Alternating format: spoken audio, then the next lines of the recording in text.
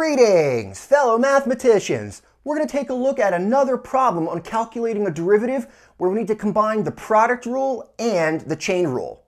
Now this is a really good problem because one like it usually turns out to be a question on tests or exams in Calculus 1. So let's go through it. Now if we take a look at our function here, we have a product of two functions where each of them is a composite. We have a function raised to a power for both factors there. So we're going to be applying the product rule and then follow that. When we differentiate each of these, that's where we'll be applying the chain rule. Now to speed up the work, we're going to use the chain rule in the special case, what we call the general power rule. And that's a way to calculate a derivative for a function raised to a power. So let's go ahead and identify our function here as a product f of x times g of x. So we'll call the first function f of x. That'll be x cubed plus 1 squared. And then g of x, that'll be the second function, which is x squared plus 1 cubed. Now to calculate your individual derivatives, f prime and g prime, that's where we're going to be using the general power rule. And again, this is the chain rule, but it's a lot more efficient here. So if we go ahead and calculate f prime with the general power rule, we start off, we bring the power 2 down. We keep our inside the same. We subtract 1 from the power, and now because we're applying the chain rule, we multiply by the derivative of the inner function, and here that's 3x squared. All right, we can simplify and clean this up a little bit. Notice we can rearrange those factors and write this as 6x squared times x cubed plus 1. And leave it factored like that. You don't need to multiply that out.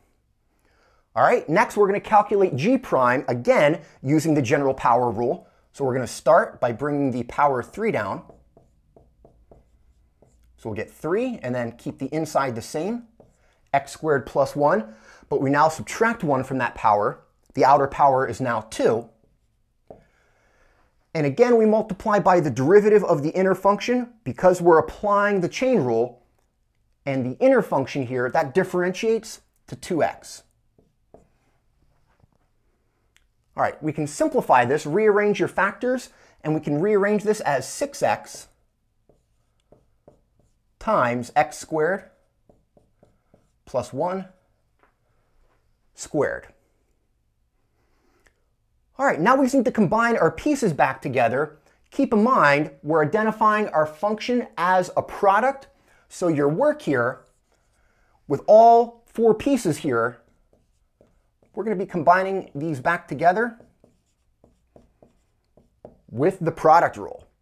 So let's write down our derivative, y prime. And we take the first part for the product rule. It's going to be f prime. And we're going to use the simplified version here, 6x squared times x cubed plus 1.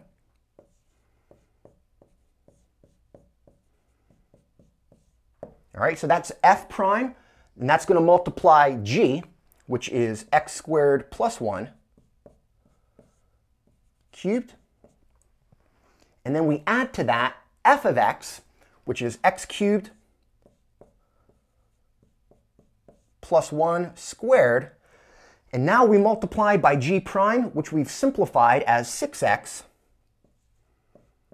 times x squared plus 1 squared. All right, now we're basically done calculating derivatives here. We applied the product rule and we've applied the chain rule, but the directions that will probably be stated in your Calculus 1 course, like here, you're expected to calculate a derivative and simplify it. And we can actually simplify this considerably. Now, one thing that you do not want to do here is multiply all that out. It's not wrong to do that, but it's not going to be fun. Instead, we're going to notice we have a lot of common factors, and we're just going to factor this instead of multiplying it out. So if we take a look at all the terms here, notice each of them basically to the left and right of this addition sign, each of those terms has a factor of 6. They have a factor at least of x. We have x squared here, but x, we can always include the smaller power for the greatest common factor. We also have factors of x cubed plus 1, and we also have factors of x squared plus 1, but now the smaller power, x squared plus 1 squared. So if we write down the greatest common factor here, and we take it term by term, we have a factor of 6x. We also have here a factor of x cubed plus 1. We're using the smaller power, x cubed plus 1, for our greatest common factor. And we also have x squared plus 1 squared, the smaller power.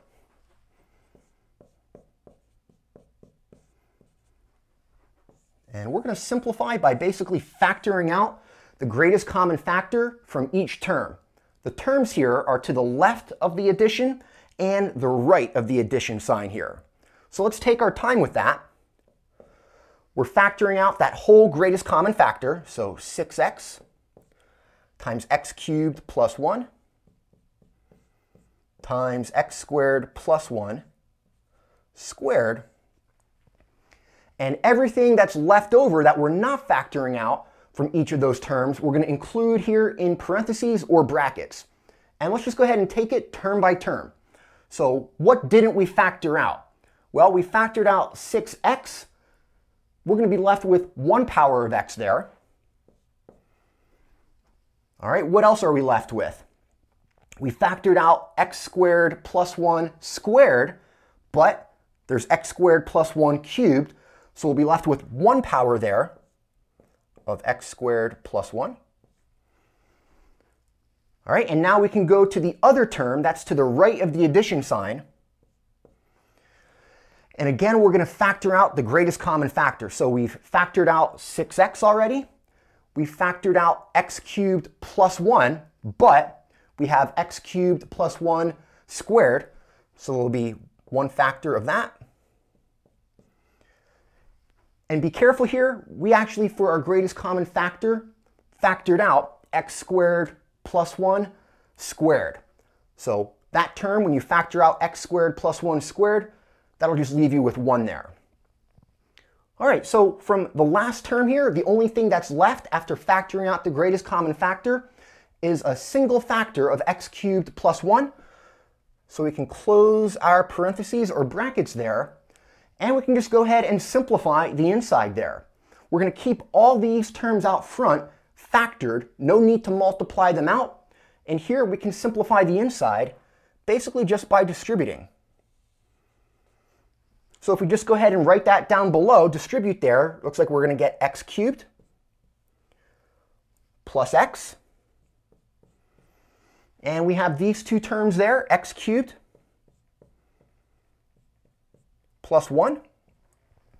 And we can just combine those as 2x cubed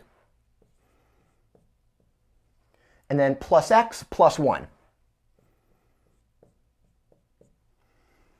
And that is everything inside the parentheses or brackets here. So let's go ahead and write down our final simplified answer for the derivative. We have everything that we factored out front, the greatest common factor. So that's 6x times x cubed plus 1 times x squared plus 1 squared. And I'm just going to write it with square brackets there, just to keep it consistent here. Everything inside the square brackets, that's simplified to 2x cubed plus x plus 1. And that is our derivative that we calculated with the product rule and the chain rule. And to make this go as quick and efficient as possible, instead of applying the normal chain rule identifying the outer and inner functions, we used the special case for the chain rule, the general power rule. And that made this problem probably as simple as it gets. Hope you enjoyed this problem. Hope you're learning how to combine differentiation rules together. If you're enjoying the content, support the channel, like and subscribe.